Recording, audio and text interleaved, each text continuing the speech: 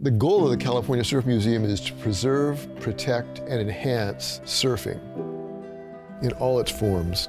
The people who founded it were intent on trying to protect something that at the time, back in the 80s, we were losing right and left, all the beautiful surfboards, all the incredible art, and many of the early surfers who were passing away without us getting their stories down. So the whole impetus for starting the California Surf Museum was to gather that and collect it and then keep it for posterity so that generations would know about what really went on with surfing in the early years.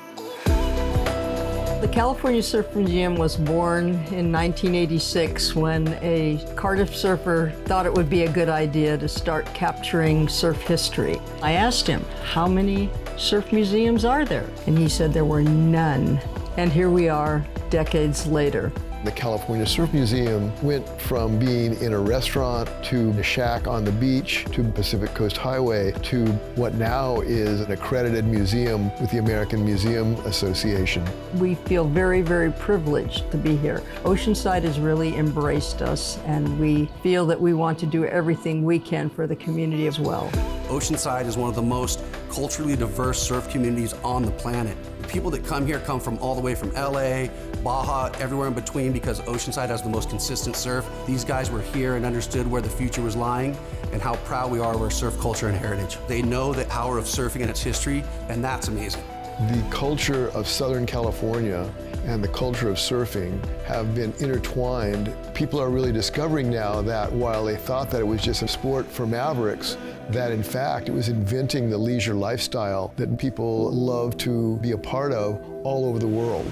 This surf museum is one of the most popular destinations in the city of Oceanside. It's an immersive experience. I even feel like I'm in the ocean right now with just the way that the exhibits are designed. And there's a science, an art angle, a human interest angle. The passion that everyone has here for surfing comes through loud and clear. One of the things that I like most about the California Surf Museum is just how friendly and open and helpful people are there. They're really knowledgeable about what goes on with surfing from right now today to as far back as surfing goes. It's always our mission to spread the knowledge about the Surf Museum also to locals who have never visited us so they can see what a wonderful museum we have. This is our only surf museum, and it's our favorite surf museum. The Museum Council is a collection of 60 museums around San Diego County. We do programs like Kids Free in October. In February, we do Museum Month. You see people here of all ages. It's a really cool and fun place to visit.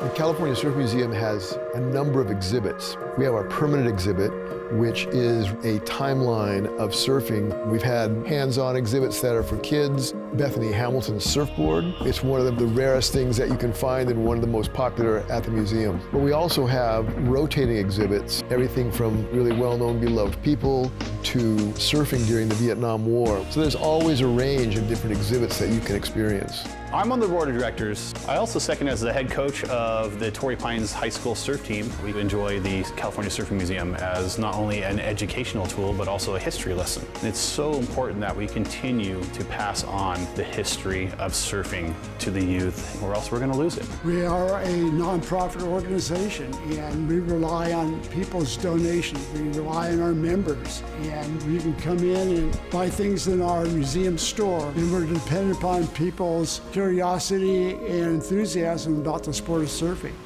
We have lots of interesting events here at the California Surf Museum. One of our favorites right now happens to be something we call Big Wednesday, which is a get-together with a famous surfing figure and sharing stories. People will find such a wealth, even when they know nothing about surfing. But what's also really neat is to see the people who know everything about surfing find stuff that they never knew before. A lot of great people with a lot of great talents that came together to make this place happen.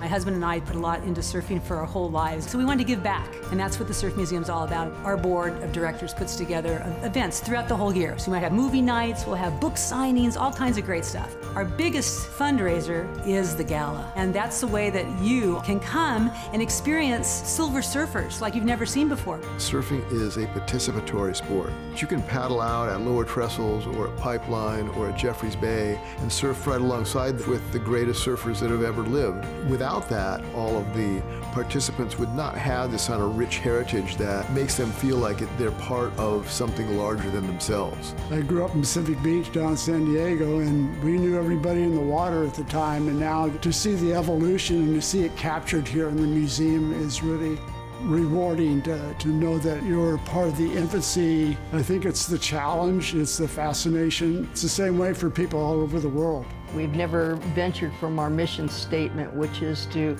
collect stories, present them in an engaging way, and provide a little stoke for our visitors, that they leave with a smile on their face. We're just beginning to see the kind of interest that you would hope to have with a museum like this. We have people visit from all 50 states and from 41 countries. We've got a ways to go, but I think by the time we hit 50, we will have established something that will be a cultural touchstone for California and for the world.